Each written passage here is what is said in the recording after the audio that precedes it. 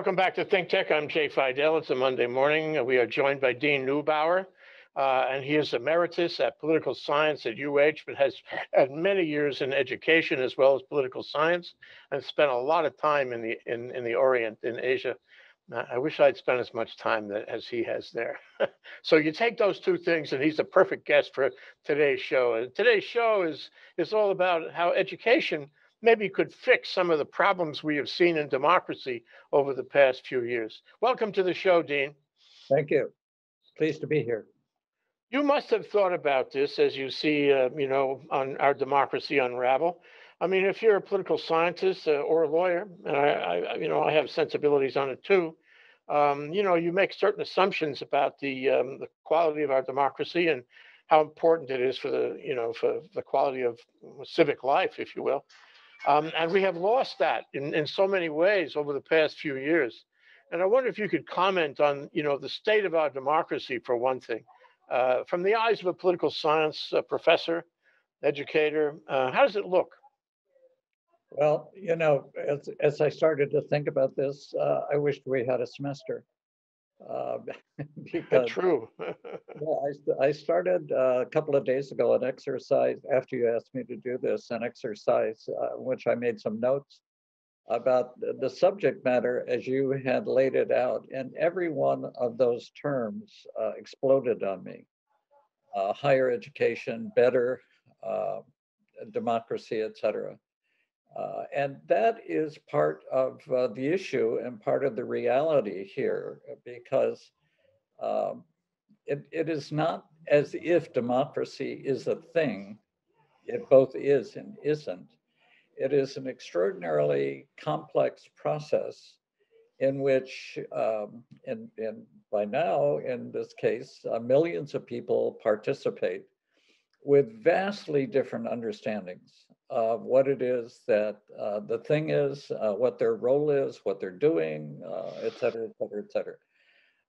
Similarly, with the way you phrase this about better education, I got into a bit of a thought pattern about what constitutes better education. And is better education that which we do at the most expensive schools? Some would have you believe that. But is better education what comes out when we test people, and those who test the highest say they have the better education, et cetera, et cetera. And then flip around once again to let me share just a very brief part of my background. When I was getting my doctoral degree, I went to study under a person who was then very famous in American political science, Robert Dahl.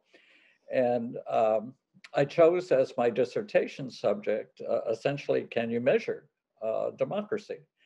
And I invented some scales for that, and then later wrote some articles that I published. And they were very, very interesting from several perspectives. One is that I was astonished at what you could see if you got the right indicators. And then when I published, I was really impressed with the people who wrote back to me with critiques about what I was doing. And the critiques essentially said, as, as we say in much of social life, what you see is where you look. That's the way it is with democracy. What you see is where you look. Just one more thing as a prefatory remark, and then we'll turn this around a little bit. As you indicate, I've been working in higher education for the last several years, particularly in Asia. And one of the phenomena that has occurred over the last 15 years is the passion throughout the world, but especially in Asia, to do with higher education what I was doing with democracy, which is in essence to create a scale, to create a ranking, to be able to say this thing is more democratic than that thing. Only now we're doing it with higher education. And so who's got the highest, who's got the best rankings? And the presumption is, because the notion is that the scales are good, that the highest ranking means you're the best. Well, it is signal and important that this was an informal process run in the United States and in Britain largely for about 35 years and didn't really have much effect. It took off in Asia shortly after the turn of the century when Tsinghua University in Shanghai created rankings for Asian universities. And then that phenomena came to have a life of its own. And part of the life is that it's like a recipe. A ranking is like a recipe. The recipe tells you what ingredients you need. The rankings are all about what the indicators are. So in this instance, it turns out that the indicators are vastly biased in the direction of research. And that works for these Asian societies largely because that's where they are. They are trying to gain status in the world. They're trying to infuse their social economic systems, et cetera, et cetera, et cetera. But what does that say about the goodness, as it were, of the education? And we're back into this business now about what the indicators are. So they're essentially saying that the more better research you do, the better university you are. And then we see how circular that becomes. So as I was thinking about the subject matter you've chosen for today, once again, every single one of those terms has this capability. Does better education tell us how to improve democracy? What do we mean by better education? What do we mean by democracy? And by all means, what do we mean by better? I wish there were, for me at least, a more simple way to think about this. But I think in reality, there is not. And let me just put one more frame on this and then we can open the discussion. I think what democracies have become throughout the world and all the different forms that they have are inseparable from their institutional manifestations. Now that sounds like political sciencey talk, but what I mean by that is that the institutions by which a democratic society expresses itself is what it means in the world. And those historically, as we know, have been legislatures and executives and judiciaries. And then as the world became increasingly complex, particularly with the Industrial Revolution and the end of the 19th century, we saw that the administrative component, the bureaucracies, as you were, become equally or even more important because that's where the stuff gets done. And then, et cetera. And then the most recent revolution, and the one that we've only begun to talk about, although we all, when we talk about it, purport to be experts about it, is the incredible extent to which social media has changed the world in which we live.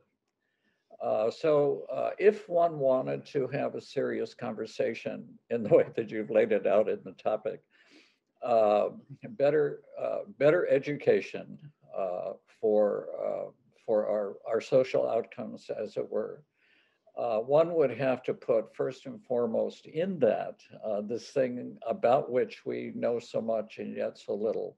And that's the degree to which social media is changing the world, the way we see the world, experience the world.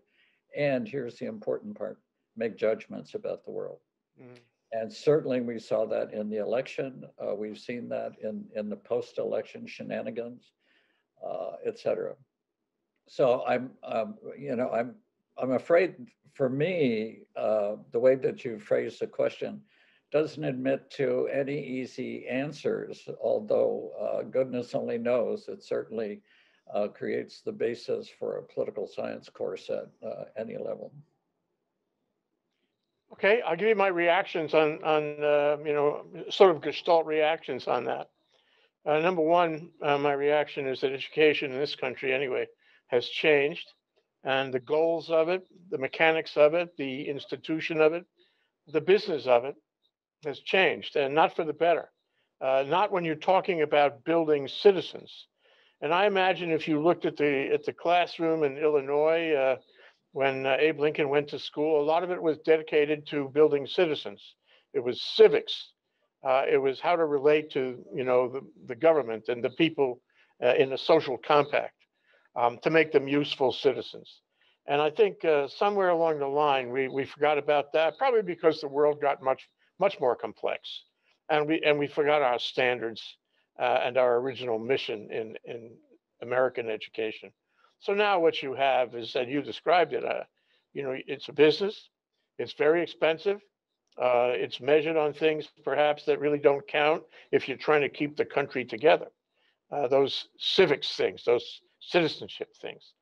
And it's nobody's fault except we really weren't watching the story. We weren't realizing, the implications of losing our ability to relate to the government, to understand the government, to be part of the government. Okay? That's one thing. And then the other side of it is, of course, the political science side. And it goes to the same point, I think, namely that we have forgotten about being part of the government. There's a disconnect between the citizen, such as he is or she is, and the government. The citizen may pay taxes, but he may try to game the system. The citizen has no particular loyalty to trying to make it a better country for everyone. And although there are some people that feel that way, an enormous number of people don't feel that way. Furthermore, a lot of people take the assumption that the government will get along even if they don't participate. And somehow it's a bottomless pit of money. Somehow it's a bottomless pit of resource, and somehow it'll take care of us, when the going gets tough. None of those assumptions are really good, and we've seen that in Trump's draining the swamp. His own swamp is what it is. And so what we have now is a real disconnect between the government, which is damaged, and I want to ask you about that, and the citizenry, which is not educated about how that works and what his relationship, or her relationship, is to that government. So these are all the marks of huge impending failure. So I guess it's clear, it's easy to conclude that the educational system isn't teaching the relationship of the citizen and the government. But the other part is, how badly damaged from a political science point of view is our government? How, we look at the Congress, it's dysfunctional, non-functional even. We're going to have another, crisis over funding the government here in a week or two. Our foreign policy is completely out of whack. All our policies, immigration policy, our climate change, economics policies, are all out of whack. The government is not functioning. The courts are being stacked to the point where you can't rely on them for justice. People are losing confidence, have already lost confidence in the government's ability. And thanks to Trump, there's no jurisdiction that's exempt from that loss of confidence. So, so it seems to me that from a political science point of view, it must pain you greatly to see these great institutions of American democracy not only deteriorate, but willfully, maliciously deteriorate right in front of our eyes, and when there's no immediate solution. And I guess the other point is how badly damaged are we in the face of the need to correct those things? Is it correctable, and how long will it take? That's a question that it deserves a one semester discussion. But let's see if we can get to it. What do you think about that? How badly damaged is our democracy right now? Significantly, significantly. And I confess, I have a small group of people that I spend my idle time with, walking and chatting and that sort of thing. Many of whom are former students of mine who have developed careers in one kind or another here. In this group, all of us live in Hawaii, and so we had what we call the double whammy. And one part of the whammy is looking at this constituted 4-year American government as something which is so fundamentally different from anything we've seen before. that the notion that even when we started talking about this a couple of years ago, we were still in this notion that there are partisan extremes within the phenomena that are happening. Well, then you go back into that and say, well, what does partisan mean, et cetera, et cetera. And increasingly over the 4 years, we came to the conclusion that many others have, that what we're looking at is a group of people who are willing and prepared for their own reasons and own purposes. And dear me, I do not wish to go a second further without talking, as we always do, about how this country, like the global economy, has slid to the direction of the 1%, who increasingly control more and more of the wealth, not only of this society, but of the world, and who buy political systems as a consequence. And there's no gainsaying that, although we try, and we try mightily, to overlook the damage and the shenanigans that people like the Koch brothers and Sheldon Edison and those folks can do within a system which we have to recognize is enormously vulnerable to that sort of thing, as we saw in the election and as we've seen before.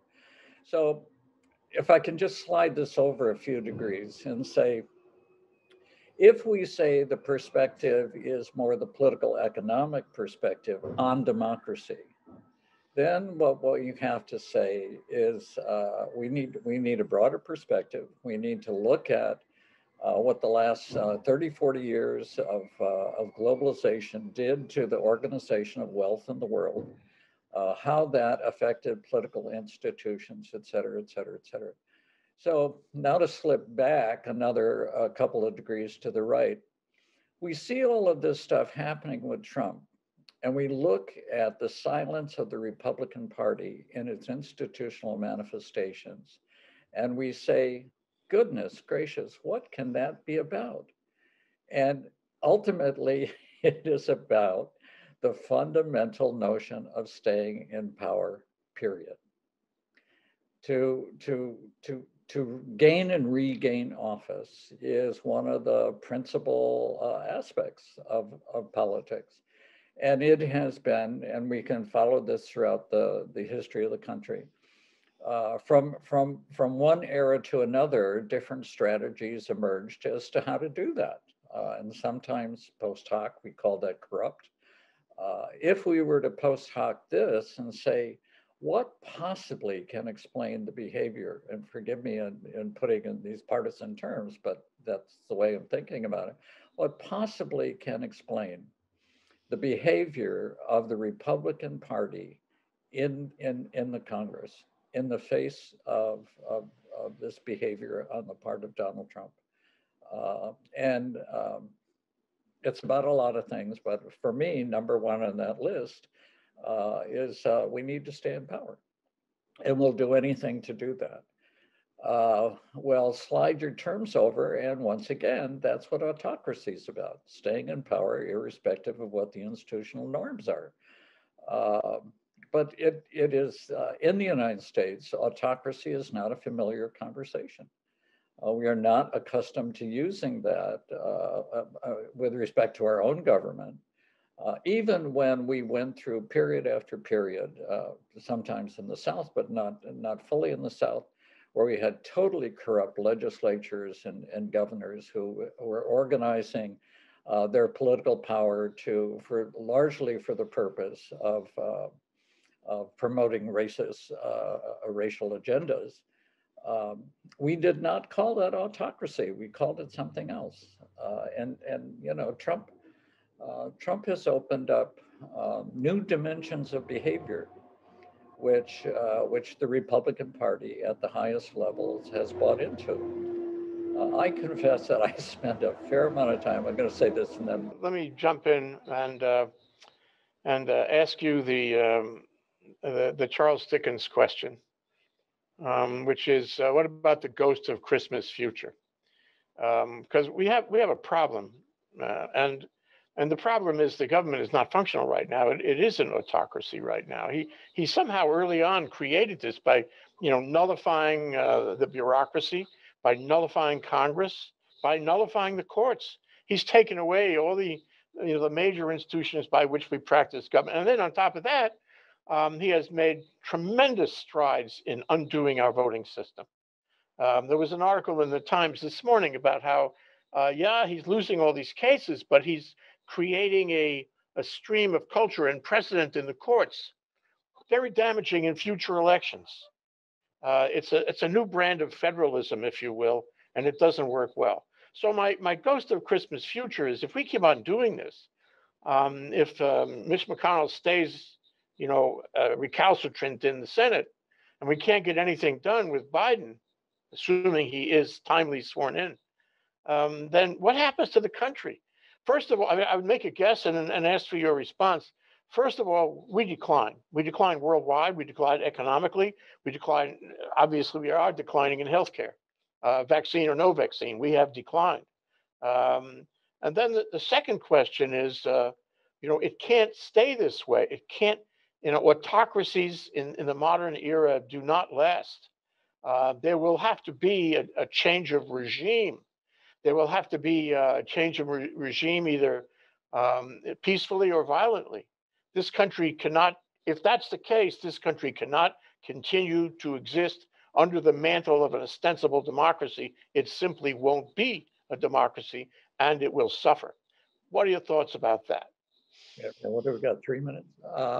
That's right.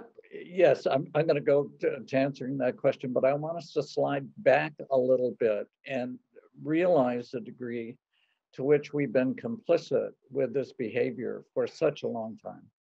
This has been a dysfunctional institutional arrangement for a long time. So during those hard periods, which go back at least to the Reagan era, and certainly with Clinton and the senior Bush, when the politics of the institutions essentially made it impossible to govern. And so we got accustomed to governing by executive orders.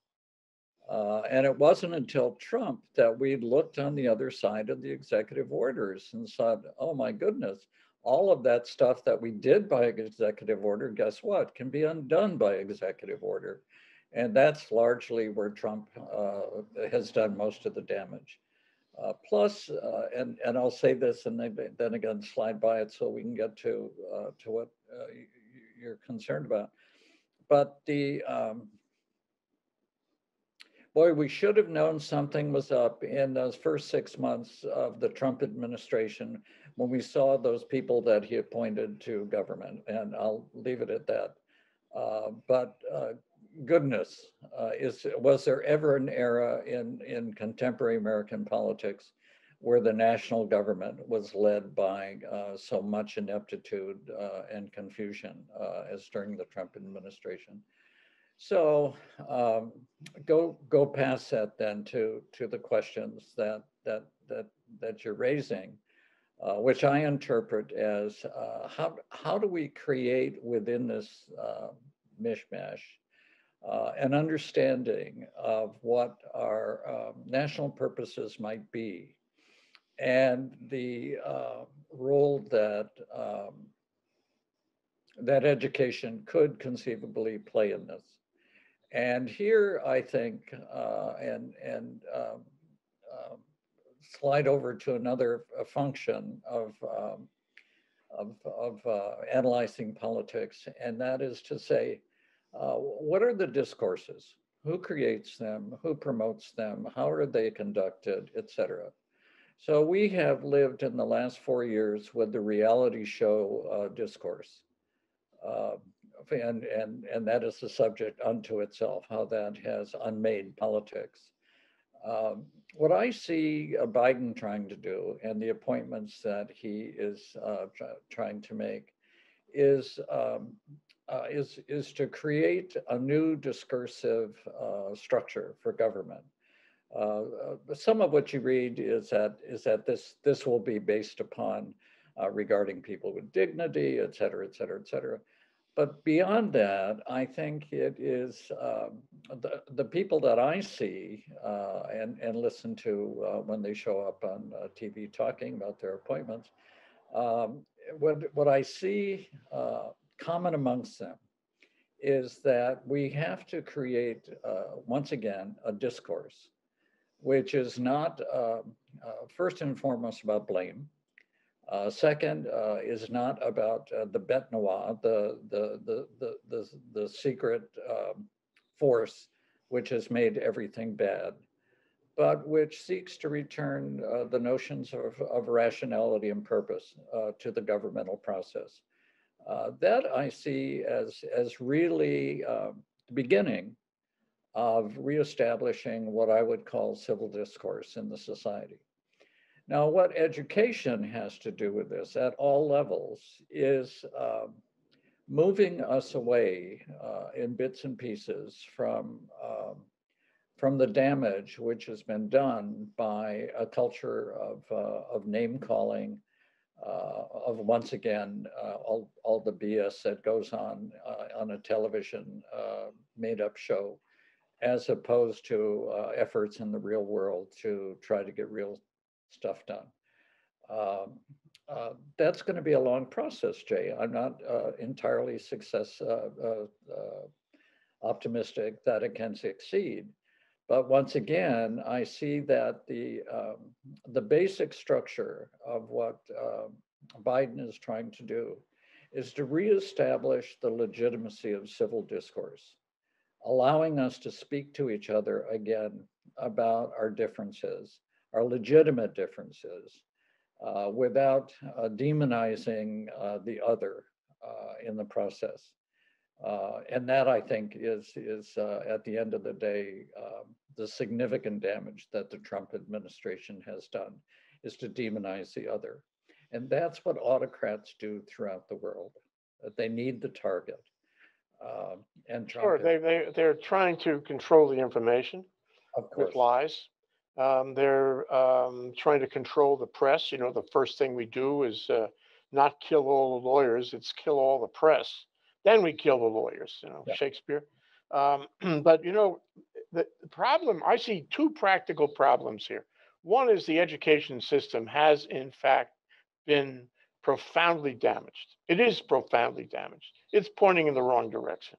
We may have some very talented teachers and faculty, but the it has generated 70 million people plus, you know, who don't want to engage in civil discourse, who are into name calling and who follow him around like Jim Jones in Guyana. Some of them would die for him. That you know, it's hard to argue. It's hard to reason with somebody who is you know in that place. So we have a problem in terms of the educational system as it is. We've had some really bad, you know, bureaucracy on education in recent years under Trump, anyway. And now we first thing we have to do is fix it, so at least it can teach, you know, reason and collaboration and social compact. Then we have the problem of how long does that take, Dean? How long does it take to educate or re-educate a country of 70 million of which are off the side, clearly by the vote? You can see it happening. And the third question, I suppose, is this goes back to Charles Dickens and the Ghost of Christmas Future. Do we have enough time in the useful life of our democracy, in the remaining life of our democracy, to undertake this task? You know, in order to teach a country different things, you have to start early. You have to teach a lot of people a lot of things and have them change their way of thinking. I think that's really necessary. And we don't have, do we have the time for that? Can we do that? Would that I knew. Would that I knew. Um, I, the way that you have framed the issue makes me want to underscore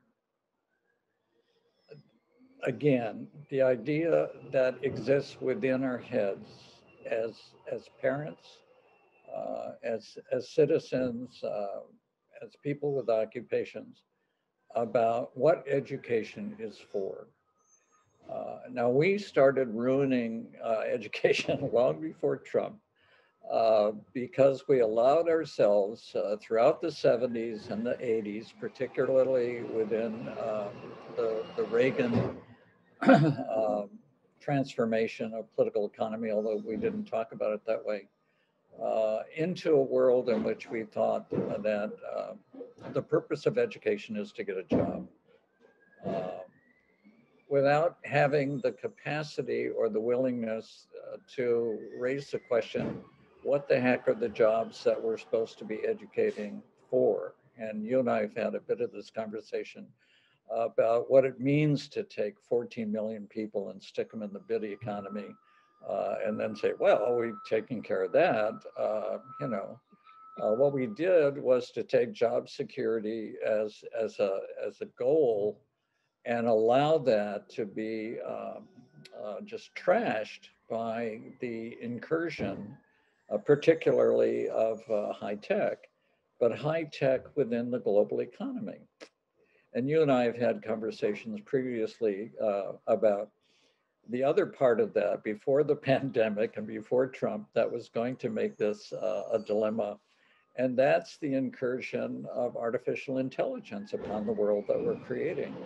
So we put all of these bundles together, and boy, it's going to be an interesting time in the next couple of years.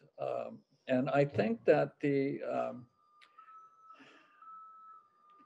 conversations that are going on within higher education, oddly, as a result of the enormous discontinuities that the virus has provoked in them, has forced them in a way that nothing else has to raise the question, what are we here for? And what are we going to do? And how are we going to do it? The data that I look at indicate that as much as 25% of four-year institutions in the United States may not survive this financially. Well, that's one part of the equation. The other part of the equation is, what are the other 75 going to learn as a lesson from that? I picked up a book the other day. I got to tell it to you, and I got to tell it to everyone who might be listening and watching to this. Barbara Tuchman's A Distant Mirror. Of course, one of my favorites. Fantastic book. We need to ask ourselves in the way that she raises the question, what is this century about? And as a century of extraordinary transformation, it leads us inevitably to the question of what do we want to be? So the Ghost of Christmas Past, yes, do we have enough time? But in addition to that, do we have enough time for what? And this is precisely the time in our history where all of these events have led us to a reconsideration of the what. And in a democracy, in a functioning democracy, that question is never an innocent question, and it's never an easy question. So even in the best of circumstances, we would find ourselves debating at the most fundamental level the values that we want to promote in a radically changing world. And then you put into the equation the toxic elements that we've been talking about, and it's unprecedented. Perhaps it's unprecedented until we go back to the 14th century.